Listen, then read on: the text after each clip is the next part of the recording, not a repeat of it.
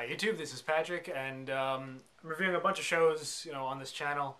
There's a lot of news at the Comic-Con convention over the weekend, the one in San Diego. So I figured, why not put it all together in one video, talk about what was said about each of the shows, at least that I, get on here review, and maybe talk about some of the other movies and stuff that are on there.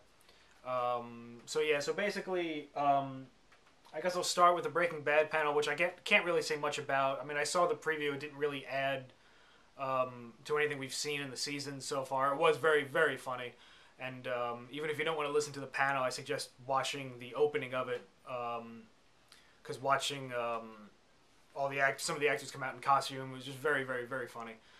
But there's very little in realm of like spoiler. I am going to be spoiling stuff in this thing. So if you don't want to watch or hear about anything that happened at Comic-Con, then don't watch this.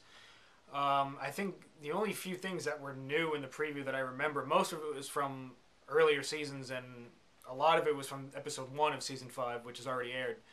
The only new stuff was basically some extra stuff with Mike, and we knowing that Walt and Jesse are going to be cooking again and stuff like that. But it really wasn't. Nothing too crazy. As far as True Blood goes, I mentioned in the True Blood video last week that I thought Sookie was going to be losing her powers. I took a look at the video they showed at Comic-Con again, and it may be misdirection as far as the way the video was put together. Because the video showed her getting like zapped, like we saw in the last episode, by all the other, fairies and whatever. And then it showed her trying to use her powers, but them not working. But if anyone saw the last episode, it was when she tried doing that before they like zapped her. But anyway, in the video they showed her getting like hit, and then her not being able to use her powers. So they kind of flipped it, and then they actually showed Bill, glamoring her, which again we saw in the last episode, which didn't work. So they made it seem like she, got hit, lost her powers, and then was like completely human. Kind of revealing toward the end of the video that Bill was biting her again, and maybe it's another dream or something like that. I hope it's another dream because that's played out. And everything else they've shown, it all came in like lots of like bits and pieces. I said that the reason I thought the vampire that killed Jason and Sookie's parents was Russell, because it looks like he's wearing the same hat in the preview later on. Again, this could all be misdirection. I could be completely wrong, but it's just what it seems to be. Interesting thing about the show, Alan Ball said even though he's leaving the show, he's still going to be around. He kind of indicated that there's going to be no...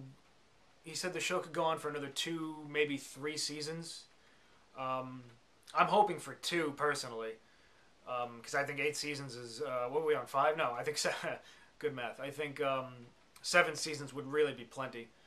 But that's pretty much all the news from True Blood.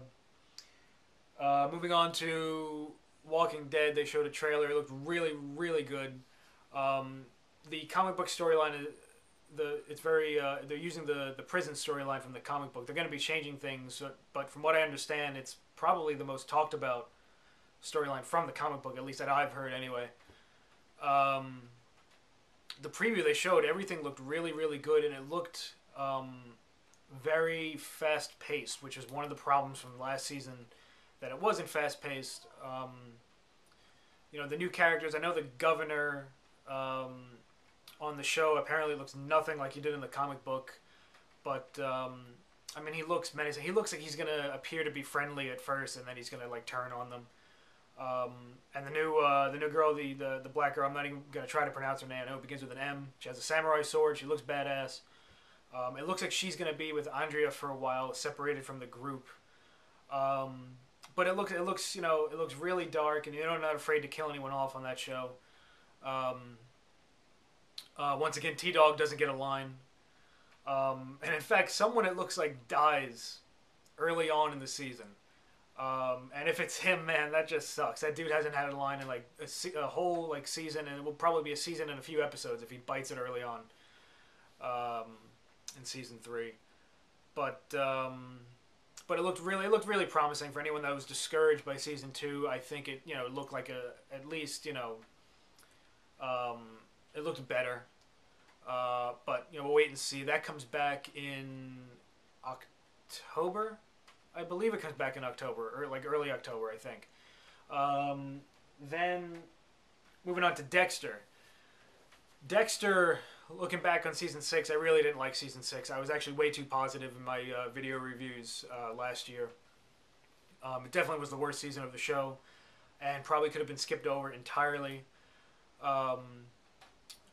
Just with the exception of a very, very few minor things that were setting up season 7. The show is definitely ending after season 8, which is good. It's a little concerning that the writers don't quite know what the end is yet. Actually, that's very concerning and very annoying. But this season does have some new characters. The girl that was on Chuck, again, I don't know her name, begins with a Y. And then from Rome, Pullo, from Ray Stevenson from Rome.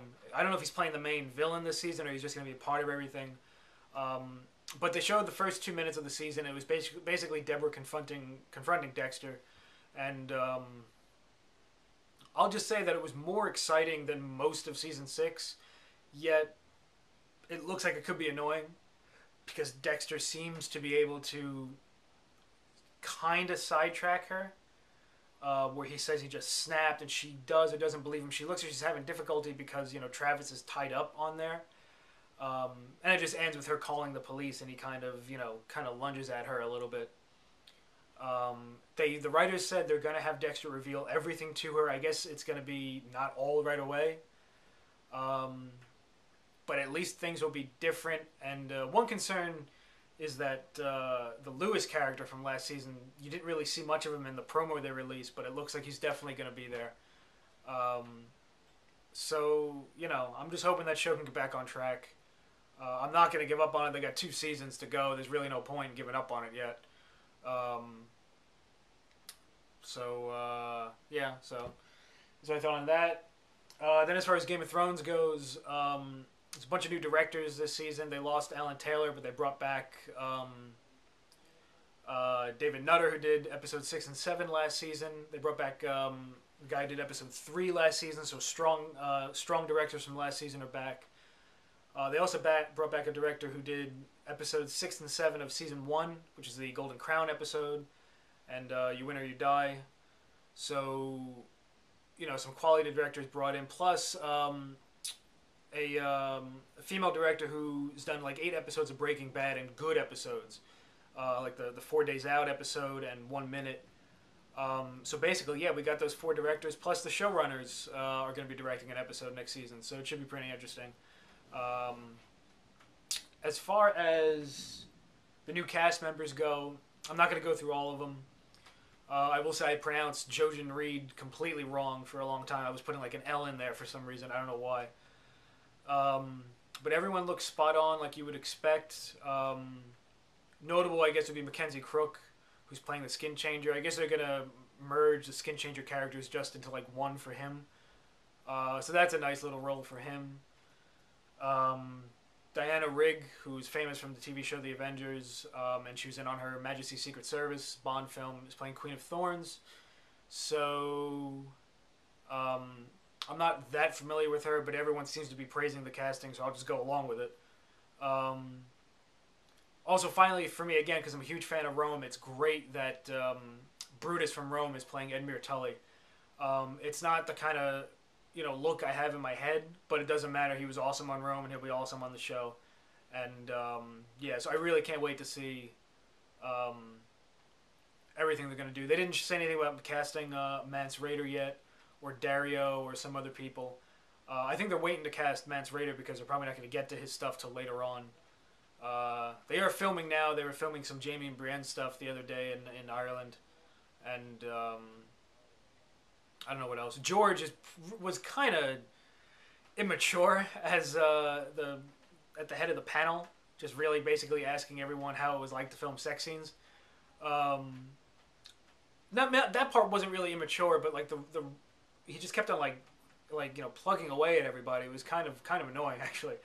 Um, but also, one note, Alfie Allen, who plays Theon Greyjoy, is going to be on the show. He'll probably do stuff like they did with Jamie, where he's going to not be, in it very much, maybe 3-4 episodes, which is smart to not let him just, go out of like new viewers' minds anyway. Yeah, that's the only thing I got on as far as the TV stuff that I do.